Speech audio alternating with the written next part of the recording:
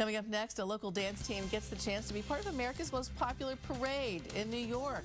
Find out how you can help them get there. Our next guests this morning have something very special on their schedule that they might need some help, community help, to get all the way there. We're talking with our friends Amy, Trent from the St. Albans Studio of Dance. Thanks for coming back, Amy. Good to see you. And also dancer Katie Walker. Katie, good morning. Good morning. Thanks for coming along. And Thanksgiving Days at Macy's parade wouldn't be the same without your studio there, would it?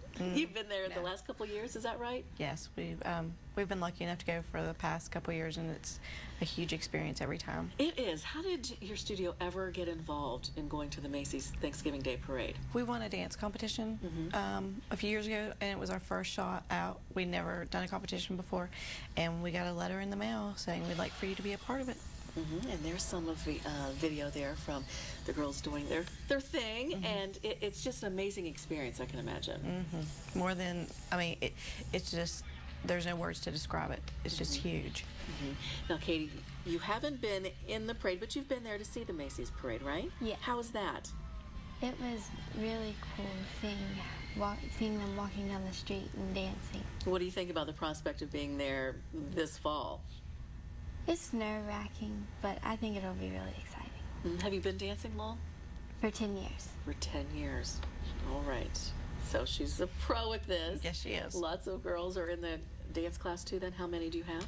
We have 10 on our team, but only 5 are going this year. Okay. And you said there's an age limit. Is that right, to be in the parade? Yes, you have to be 13 years old. You have to be 13, so that's interesting. And maybe need some help fundraising to get you going there. Yes, we do. Yeah. We need a lot of fundraising. So, I mean, it costs probably, it costs $2,000 a girl.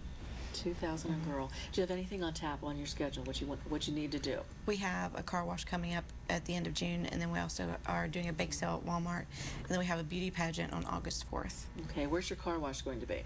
At Tim Hortons in St. Albans. At Tim Hortons in St. Albans. So you could take part in that and also head there. And you said also your bake sale. Yes, it'll be outside of Walmart and Nitro.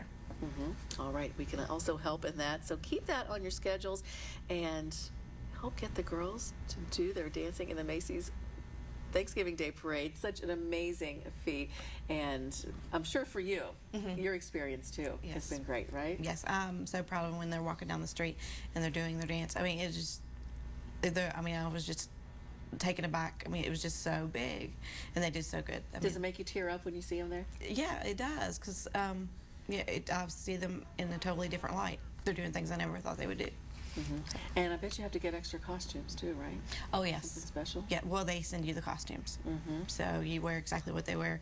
And actually, they give you a bag, and you have to take the bag on the plane with your costume so you can perform. They don't care if you lose your luggage, but they want you to have the costume. Don't lose the bag. Yes, exactly.